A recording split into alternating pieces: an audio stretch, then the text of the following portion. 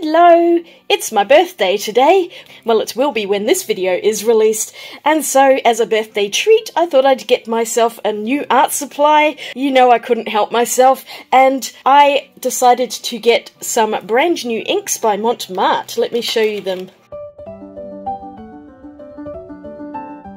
They've only just released these, and so I thought I'd pick them up and see what they're like. My birthday's as good a time as any other. Let's get into it! October is also Inktober. I'm not actually doing Inktober, but I thought I would at least get some inks and do one ink video during this month so that I can have a nod to it. So Mont Marte is an Australian company, and originally they had products that were mostly for children or beginners, you know, pretty low quality items. But in the last few years they've really upped their game, and they've been releasing a lot of supplies that are designed for more professional artists, or at least enthusiasts, so the quality of their products has increased dramatically, and they have signature ranges, or in this case premium, so I'm really hoping that these are actually going to be decent quality. On the back of this one we've got fluoro yellow, orange, red, green, blue and purple, and it even shows a little star rating on here. I think that open circle means that they're transparent, and apparently they are 2-star light fast rating. Fluoros are just not known for being light fast. The fluorescent dye will always fade. So I'm fully expecting these to not be light fast, but let's check out the other ones, because over here we've got some star ratings on all of these colours. There's one 2-star, which is this orange, and then everything else is 3-star, which I'm guessing is the most light fastness. And it even has the pigment numbers, which I'm quite impressed about. So let's get the packaging open.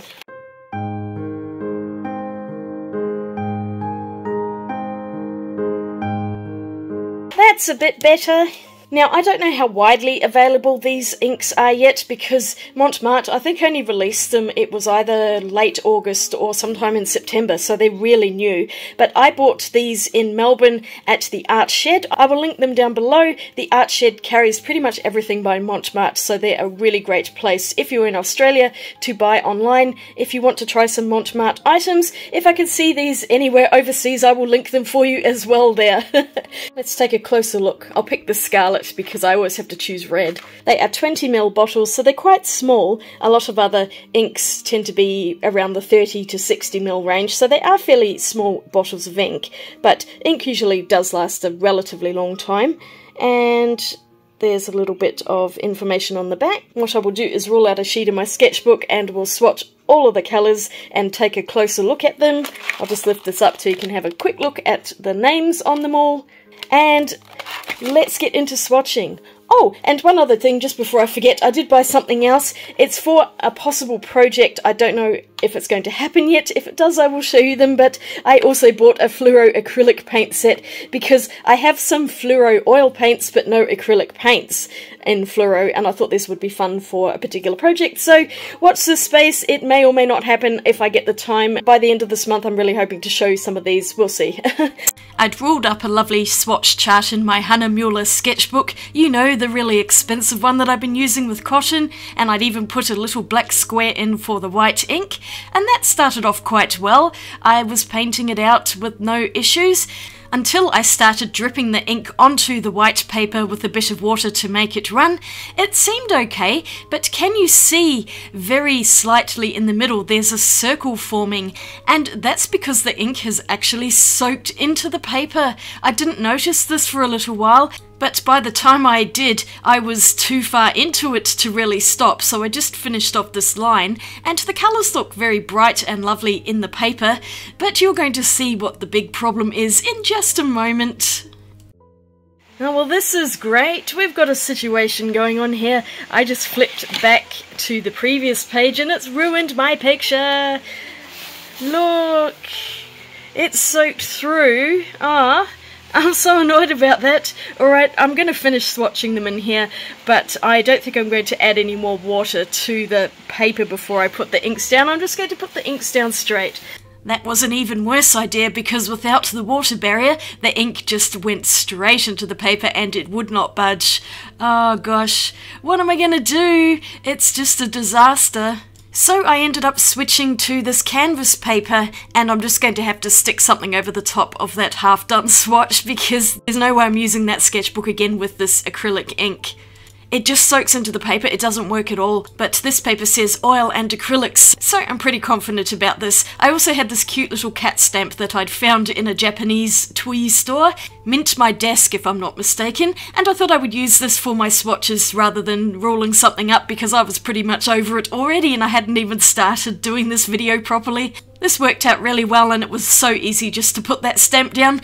So let's start again from the beginning, firstly with the white one, though I didn't bother with any black paper this time, and then moving on to cadmium yellow. This is a really lovely bright yellow, and you go to get shots of my arm because I had the ink bottles above the paper. But some of them are very transparent and then a few others are quite opaque.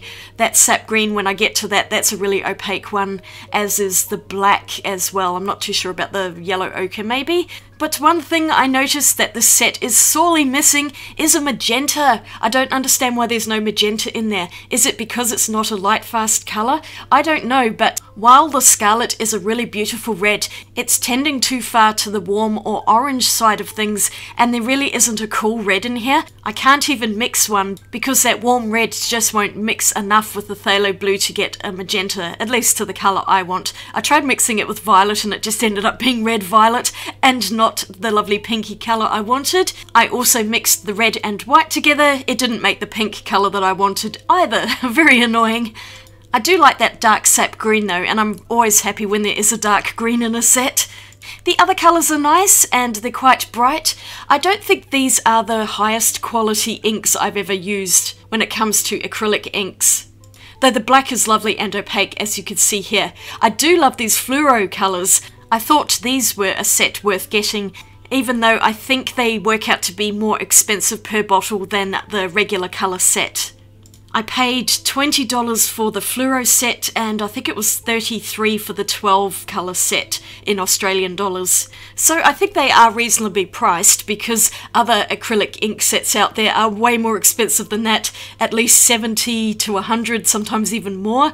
Honestly, prices in Australia are just ridiculous at the moment. So this is a decent budget buy, I think. And here they all are once they're dried. I made quite a mess of these little swatch cats because, as I said, some of them are transparent so you can see the cat through the paint, and then other ones you can't see it at all and they just look like random blobs. I wasn't doing very well with this video. It was a bit of a comedy of errors just trying to get these stupid swatches. But one thing I did read on the package is that the fluoros glow in the dark under UV light. At least 4 of them do. The purple and blue do not, unfortunately. But the yellow, orange, red and green do, and they look pretty awesome, so I was trying to think of a way that I can use them in a painting. And they will come into play a bit later in the video.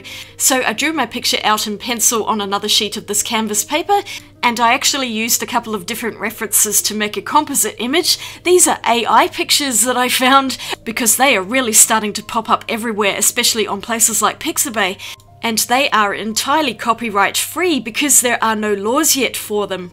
Oh yes, and I also bought a tube of black acrylic paint because I mentioned in an earlier video that I have hardly any in my collection, so I thought I'd try out the Mont Marte acrylic paint. And because I have some neon inks, I thought I might as well paint the background black. So here I am getting into the painting, starting off with that black background. Now, I could have gone with black paper and done the painting from that, but the trouble is that some of those inks are really transparent, and so it wouldn't show up very well on black paper, whereas it shows up much better on the white. So it's just easier to go around the edges with the black and then keep the rest of the painting actually on the white paper. Oh, this painting, it's supposed to be a cutesy kitten with a birthday cake because I just thought I would do something birthday related. It ended up being so ridiculous. The thing I've noticed with AI images is that they look really fake because usually they're just too perfect. So for realistic paintings, I would still suggest using proper photographs because it looks a lot more natural. But for things that are whimsical, magical, fantasy, AI images are pretty fun to use as references because they create some weird and wonderful things. And as I said, there are no copyright laws yet for AI, basically because it's not a human making it, you can't really copyright it. I mean, a human can type in the words cute magical rainbow kitten and AI will generate something like this, but you still, I don't think, can claim copyright on that because you've just typed in words. The machine's doing all of the art generation. It's just such a strange thing, and I don't think I like it very much, but at the same time I'm starting to understand that this technology's not going away, so we may as well embrace it and find a way to use it as artists. So I thought I'd have a bit of fun with it today, and anyway, I'm the birthday girl, I get to make the choices today. I really wished here that I had magenta because the red doesn't quite match with the other colours. I wanted it to be a cooler colour painting and that red is way too warm. Magenta would have looked perfect, but I worked with the colours that I had and I made a little pink for her nose, which you could see what I mean, that that's definitely not magenta. So I did the whole painting with regular inks and then later on I covered some of it with the fluoro inks. You'll see why at the end of this video. They certainly made this whole painting interesting. The inks themselves are okay, but they are a little bit patchy and I think it's because they're quite thin. Some other acrylic inks are a bit thicker and I think better quality, so I'd consider the Mont Marte inks to be maybe a mid-range level. For the price, they're quite reasonable though, I think. And if you want a fairly inexpensive set to do some experimentation with, this is a pretty decent set. I like the teal colour in here, I think that's one of my favourites. I painted the kitty's eyes with the teal. This is such a mess. I don't even know what I was thinking. I just really wanted something that was rainbow, cutesy, and with a birthday cake. So I'm going to let you watch the rest of this and you can see what an insane creation I ended up making. You might want to wear your sunglasses. There's no subtlety with this one.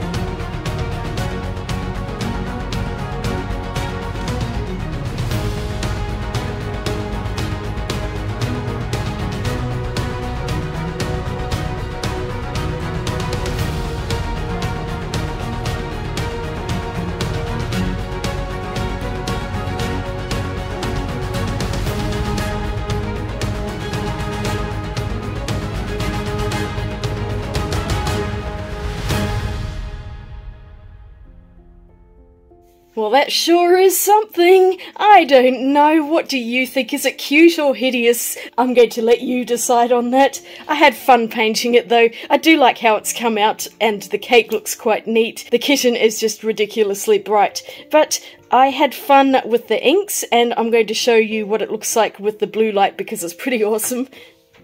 What I really love is the flame on the cake. Bring the light a bit closer. You can see the glow that I put around on the black. I think that's really neat.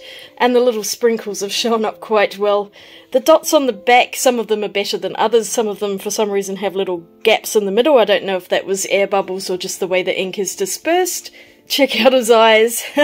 Overall, I'm pretty impressed with how the neon ones have come out. Those, I think, are my favourites. I'm really glad I bought the set. So overall, the inks are okay. I wouldn't say they're the best acrylic inks out there by any means. There are ones which are much better, but they're not terrible, and the colours are nice and bright. I didn't use very much black ink because I was using the paint, and incidentally, this paint is really good. I'm super impressed by this. I really do like these neon inks, but do bear in mind that only these these four glow in the dark, the blue and the purple do not. Otherwise, they are quite pretty, and they add some fun effects onto paintings, especially if you go onto black and kind of paint them translucently. You can't really see them in regular light, but when you shine the UV light on them, they just come to life. And that's given me an idea for another project which I'm planning to do. That's the one I'm hoping to use the neon acrylic paints with. Maybe I'll even use some of the inks as well. Don't use these acrylic inks on watercolour paper, that's all I have to say.